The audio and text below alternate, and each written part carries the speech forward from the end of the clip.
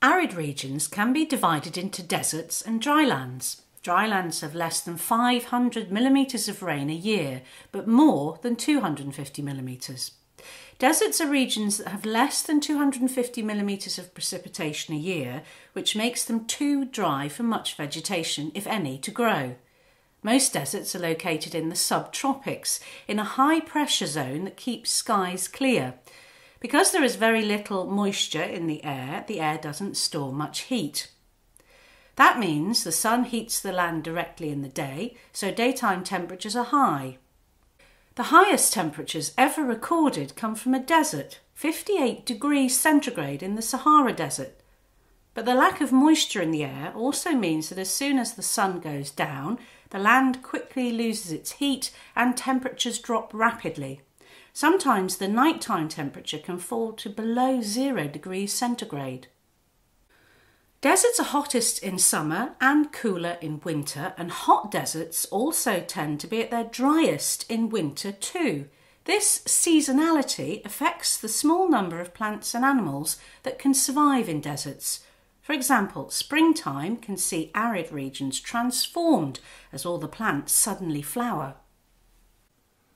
What rain does fall in arid regions often falls all at once in intense rainstorms that can produce flash floods.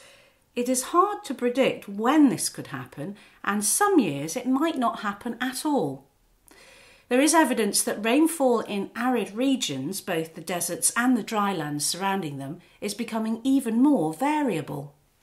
Most arid regions look like this: gravelly, stony ground with sparse vegetation cover. When soil becomes very dry, it blows away in the wind, and all that is left are stones. Some parts of desert regions have rock outcrops that are shaped by the high temperatures, wind and flash flood erosion. Plants and animals that live in arid regions have to be very specialised to survive in such extreme environments. They need to survive on very little water, so plants reduce the amount they lose through evaporation and make the most of the water they can find. Plants may have very deep roots or very wide and shallow roots. Some can store water like cacti and succulents. This high degree of specialisation means arid regions are often fragile environments. The plants and animals cannot cope with changes to the narrow range of conditions they are adapted for.